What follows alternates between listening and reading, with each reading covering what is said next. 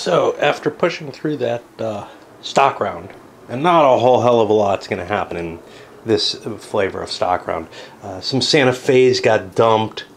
One got price protected actually, but the price ended up going down eventually, and some of them, they all got picked up again. Right now, and yes, I cheated here. That was a while ago. I saw it a while ago. With the Southern Pacific picking up a share, there's only 60% out, including that. Nobody else bought one. It's that I'm just so used to the being able to buy one in the first round because people were looking for something that made money every time, and buying an extra certificate of something brand new, because the companies come out very slowly in this because of the low amount of money that the 6 players have. Anyway, that's part of the excuse. Everything's sold out except for these two. The Cotton Ball did not get any good press, basically. One of the odd things, the Santa Fe's got sold off for other stuff that wasn't terribly good. The Texas and Pacific, I'm not sure why people are holding that. I don't know how many are. I think just this guy up here, and he kind of wants a diversity of different shares just so that nothing gets screwed. He's looking at trying to keep keep his hands on everything. Now, if some big money makers were out in here, that would be kind of cool, because that would help keep the amount of money that's going to be taken from the bank lower. As it is, I counted it up, there's about $5,500 in here. Counting this as 1,000, which is probably wrong. It still looks awfully close. I don't remember what I came up with. Let's see. We're talking 6,500, 10 companies. And yeah, we could have done that. So we're looking around 21, 22 a share. I don't know. You know, I really don't know. Obviously, the money that Katie's pulling in is much, much larger than that.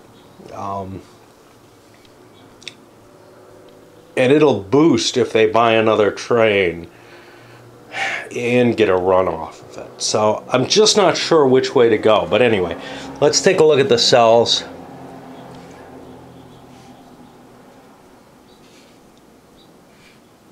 TP is sold out. No shit. I just find that odd. This guy had a premium on his shares, so they sold out a little easier. So now the question is, does the Katie want to run forward or not? If I run forward, I think it's over, because then we're looking, instead of at the 6,500, at 5,500. Why do I do that? Which is more like 18, 19 a share, which I think just about everybody's doing.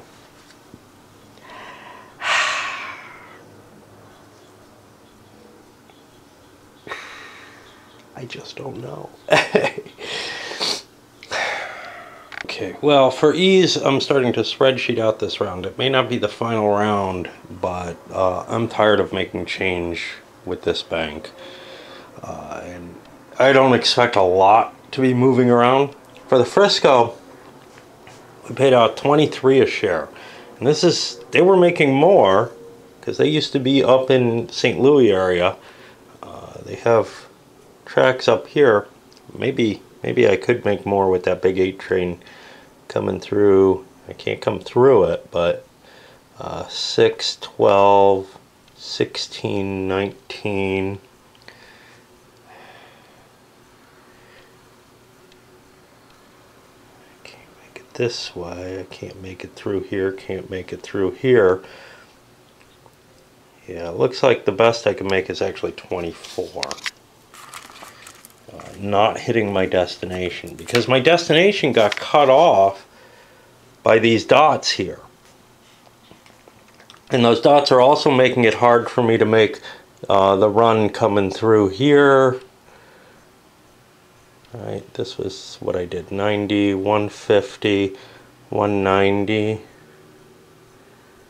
240 that way, 250, hold on, 60, 90, 150, 190, 250, we get up to 25 a share. And this is the annoyance when the dots, you know, most of the other games that I'm used to, not all of them, things get pretty steady at the last round and you can just play it out. But this one, there's that surge of dots. It's going to get steady very soon, but not really, because here the Frisco's trying to break its base out so that it can run up in Frisco land, you know, and hit those extra things, or maybe make its way up to St. Louis or whatever, you know. And that's so you're going to have constantly changing track positioning in a way you don't in 30, for example, which makes spreadsheeting less valuable because you can't really predict what your incomes are going to be. Track laid up here, connecting up to St. Louis. And how did this happen? Ah, yes. More track connects it in through here so that the cotton ball can drop a dot there and cut up other people's track. Again, things just are so flexible, but it looks like we're hitting, at least in the top guys, well above the amount needed to crash the game. So we may well see the Katie just run. See, the trend continues mostly. The TP only made 18, but it hooked up its bell ringer, which was, you know, another 13, so its payout this time is well above the amount needed. And then we also got, and I forgot to mark it, but I ran it, the SP's run. TP's moved up there, SP over here. So they're getting, you know, healthy amounts of value to their stock as well. Really, only the Frisco is running it tight. They're going to make it up to 375. They could have made 400 if you played with the option where the game ends when somebody hits 400. That makes the game kind of uninteresting as far as I'm concerned. I mean, look, it makes it shorter. It gets rid of a lot of the problems that I have with it because it ends well before these trains ever have a chance of even being thought about. But it means that there's no possibility. The only way that I've seen this game drop and get really harsh is when people decide to kill themselves to get the trains out, and it doesn't do it for them. You can make a good deal of money off those big trains if you have a tremendous route setup, but this game never seems to facilitate tremendous routes. Now, maybe in a small number of players where people strategically use their companies to dot other companies out and keep a little playground for themselves, that works. But when you're playing with a full complement of 6 or even 5, I found the board just gets too crowded. There's too many people holding too many of the companies. Here we have what? There's 10 companies, 6 players. That means should be 4 people with double companies, and that's what we have this time. But a double company isn't enough. Now, if you're playing with 4 players, there's good chances that people have 3 companies each. And also companies become more disposable when there's that many. So maybe, you know, you'd risk dumping something that's just helpless to you, although I don't think anything's helpless in this because you can always just keep running it in the yellow section, like in 1830. 1856, there's good reason to try to close a company because there's companies that just, if you're holding on a couple of shares, may not be worth basically anything to you. They're worth a share in the Canadian National, and if you can dump it in there into the closed, it may be just as good. And it could be much worse than a share of the Canadian. A share of the Canadian National is fine if you end up without that option.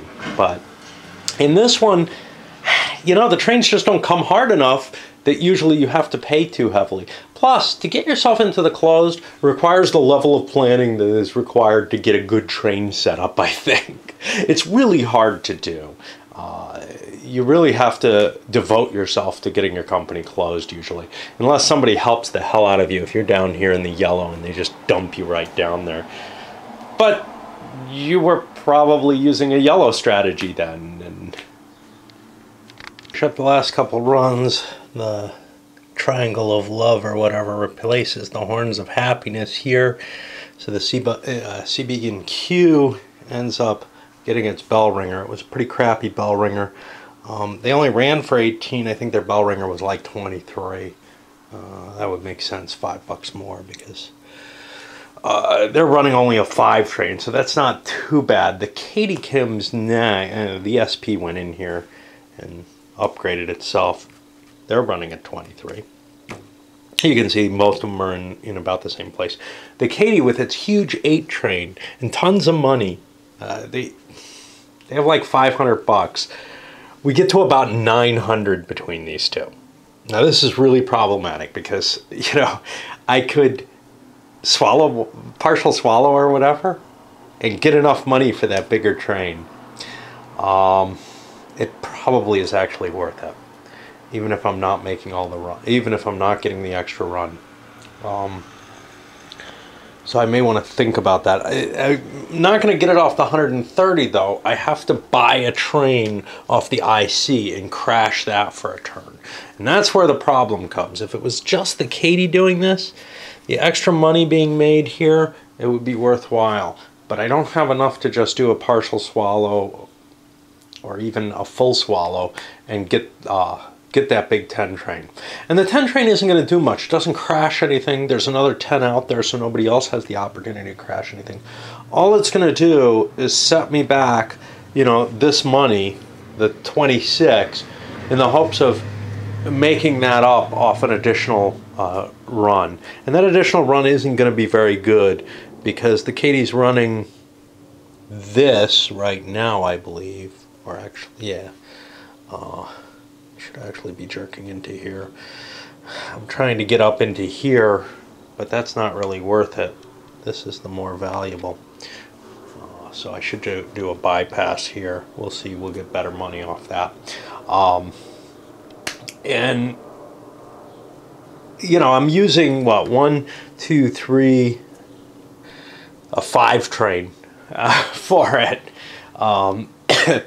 Or if I prefer, a 6 train, you know. Eventually that could crank down into here and over here, and that would be worth a lot of money. But I need some upgrades for that to work, right?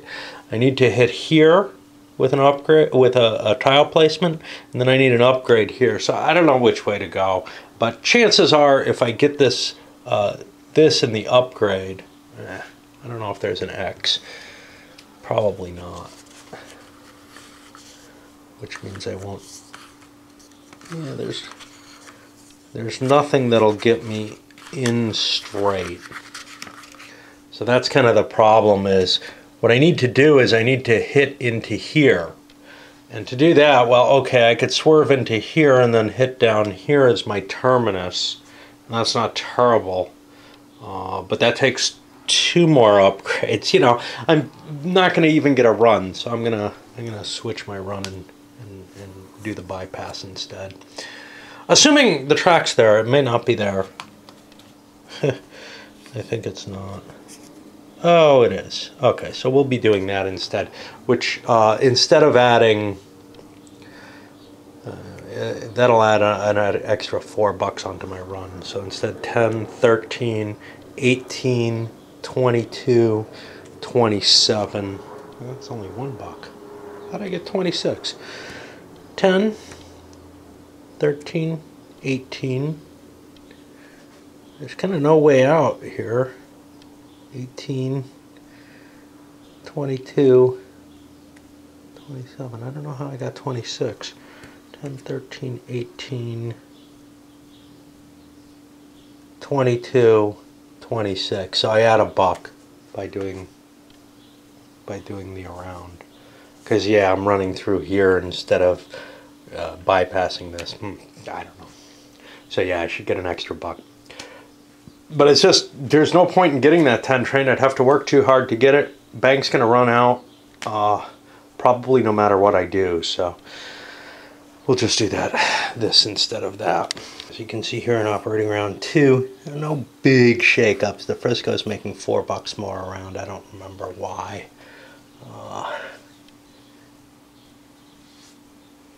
Man, I don't think it has anything to do with that. I'm not sure. I found some improvement. But for the most part, you know, the cotton ball actually lost some ground because of dots, I think. The gummo made a big jump. Yeah, I think there was some kind of major, yeah, there's a major upgrade here with the track around St. Louis that's helping those companies. And now it's breaking them up so that they can come up around across the river north of St. Louis. Companies like the Katy, which would love to be able to cut through into this, well, this track isn't allowing it. This, it just wasn't happening. I don't know if the upgrades are there now. I may have screwed up because I played track here. That goes in the wrong direction. Yeah, I only have the one available. So track limitations are really becoming a problem because Katy would love to shoot their way up back through Kansas City, but they're just not finding a way there now. What they're looking at is breaking out this way, over, around, and then, you know, maybe in there or something. But the best they're going to get is one runoff of whatever work they're doing. And right now they're just pumping out their 27 and paying out, and everybody's just pumping out their kind of middling incomes and paying out without anything huge kind of busting out. Nobody's got any really awesome new trains. There are reactions to the dots, but for the most part the dots have all fallen. I think we only have one left, a CB&Q dot, which they actually have the money. They may close this down, except the people who are using it are the New Orleans guys, and I'm not too worried about them. And there really is nowhere else that I could put a dot that it could have any effect in the play. This has been kind of truncated where it is. So I may just put this just to be a dick. A whole hell of a lot changed in the final runs, although the Katy managed to get up in here playing through this stuff in a way that was effective. Got him an extra $6 a share on the run, up to 33. I don't think anybody else got any major changes. $4 a share on the Frisco.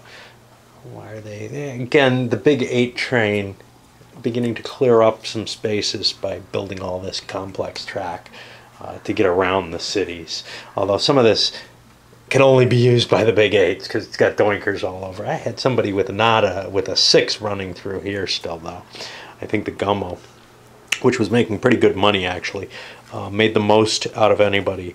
It totaled up to $841, which is $8,410. We know the bank's not that big, but I had to subtract the shares that are sitting out here, and we came out to a little south of 8,000. This thing's right around 5,000. I re-scanned it. It might be a little more, it might be a little less, but it's nowhere near 8,000. So the bank crashes, the game's over, it's time to calculate. And we have all the runs listed here, we have the prices up there, so we'll spreadsheet out what the different players have for their holdings. Katy able to, you know, pull its way out and get a fair percentage on that additional money. It was definitely important to not be swallowing. In addition, the Katy made about what everybody else is making with its mighty 8 train, just because the track in this, unless you've got companies working together really hard, which usually won't happen with multiple players running the companies, the runs just don't pan out well for the big trains. Going out of your way for them doesn't pay off. What you really want as your goal in this game, in 6 players, is if you can get a pair of 5s, just like in 1830. The only thing is, if a couple of people collect up a couple of 5s, it actually becomes plausible for someone to bring the 12 out. Again, if people are all running down in the yellow, yeah, maybe they'll be able to bring their 12 out, but I bet you they lose to the guy who just runs his company well throughout the game. because they will have to take such a hit on their finances to get it there, unless like the operating rounds just break in such a perfect fashion that, you know, the bank is like just short of breaking here because they've pushed it out. They've gotten basically, you know, more than one complete set of operating rounds to run that thing hard. But that seems really unlikely. But if enough people are buying these, they give a huge influx of cash into the bank at the moment where it needs it. But I've seen situations where a few people get 12s, and it just does not do them any good, and it doesn't do any good for the guys who swallowed to get 10s to make it happen. You know, the only time that ever happens is when people are forced to buy some of the really big trains, and then other people who were probably able to win anyway force them deeper into debt, or force someone else into a bad position. Usually they've taken themselves down along with it. So anyway, let's come back and see what the actual scores are. My money's still on this guy because running the Katie in the yellow without running it so hot that, you know, it would get extra trains for him without taking those extra swallows, he's in pretty good shape. The question is, though, some other people turned over some pretty good money. The guy with the Mizpak turned over some pretty damn good money. And his Texas Pacifics are actually ahead of the Mizpak in share value because he was able to start the company. If you look, though, payout, the Mizpak is one of the big boys at 102 because he's running this and he's running down in here as well. He's got one big run able to take all of that. That doesn't always develop that way. Sometimes the middle track just never gets built properly. Strong and Steady wins it. Our player with the Frisco, first company out of the gate, started out, didn't do anything tricky at all. Ran to his location, had a good train set up for a while. He's a little ahead, and how did he do it? Well, obviously his stock value is huge, but player one's stock value isn't too far behind with those extra Katie shares he had invested. In terms of cash on hand, though, that's where it comes out big. This guy didn't have a lot of cash because those Katies weren't producing at full value. And remember, he didn't have his full stock portfolio. He had more than 11 certificates, but with some of them only producing half, it probably worked out about equivalent to what other people were able to do. And it just turned out stock value of one company is good enough in this situation. Only, I don't know, what, 70 points ahead there, but a goodly amount of money. And that stock value, you know, got twiddled around a little bit with sucking shares in so that he had money to buy attractive things during his swallow periods and everything. And then for the final runs, everybody's very close with two exceptions. One was this guy holding the Katie. He's got, you know, it's pumping out full. This is his round when he gets his big money, when he comes out of the yellow. I thought he was holding even with everyone else while he had the shares in the yellow.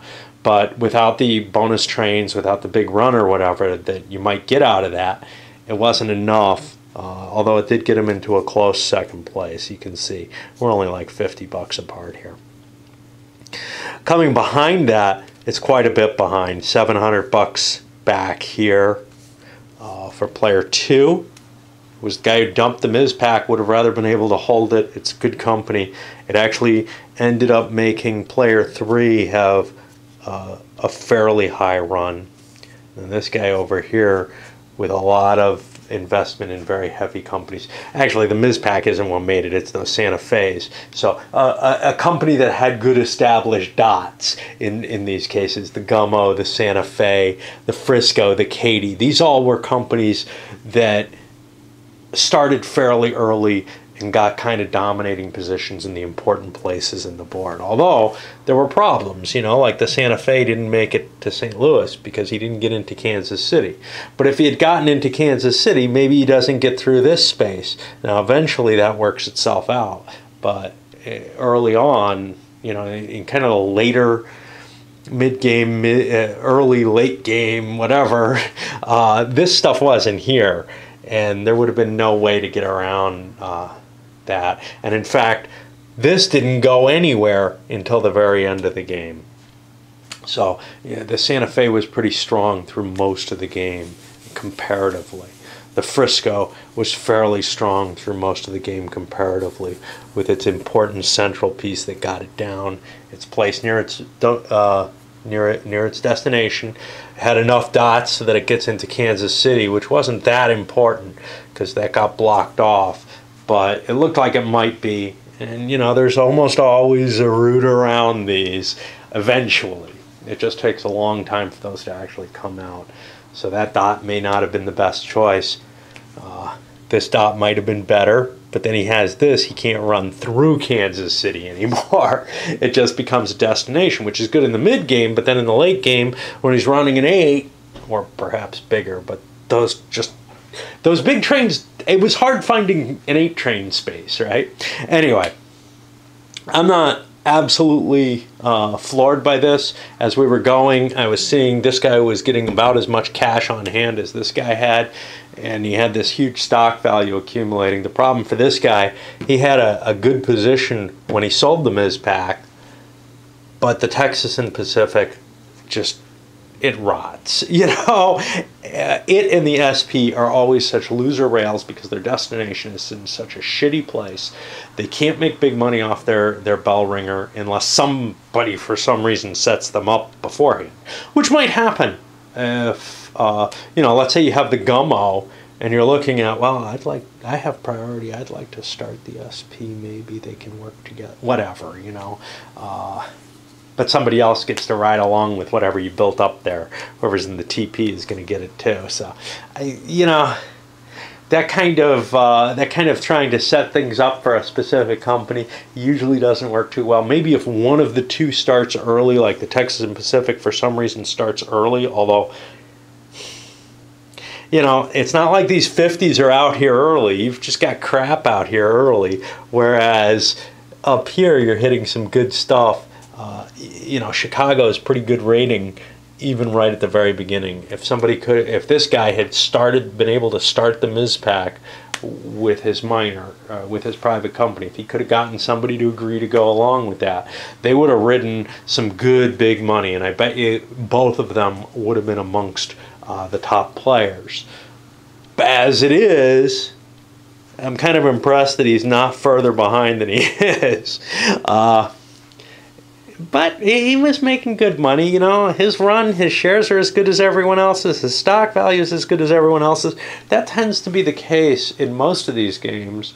Well, stock value is not always that easy. In an 1830 game, sometimes there's one branch, you know, 2 or 3 companies that are doing really well in the stock market, and the rest are kind of in a middling area. Here, we had one run away, and then most of them in very strong position. And then the Katie, but you know, and the SP, that's not very good either. But anyway, tedious, but not as bad as most games of it because the bank ended it early. Usually, I'm looking at another 3 operating rounds because somebody manages to get a little bit more cash into here. It doesn't help them one bit. They buy a train, maybe a couple people buy a train. It pushes it another set of operating rounds where there's nothing good. There's no new routes. You're struggling to try to inch your way through and everything. I hate that part of the game, and in general, this game far too often provides an extra 3 operating rounds of real tedium where nobody's getting any stocks, nothing's really changing. The trains aren't going to be destroyed because you don't make it to the 12s. Usually this is what it comes to, is somebody could buy that first 10 train, and maybe 2 people could, but getting that 12 out is just too much. You know, I guess if everybody runs real hard for the big trains for whatever reason, you could get to them, but I can't imagine that would work. I think even one person trying to just play a conservative game like the Frisco did here is gonna blow away people who are throwing too much money in for those trains. But it's going to be a long, tedious game.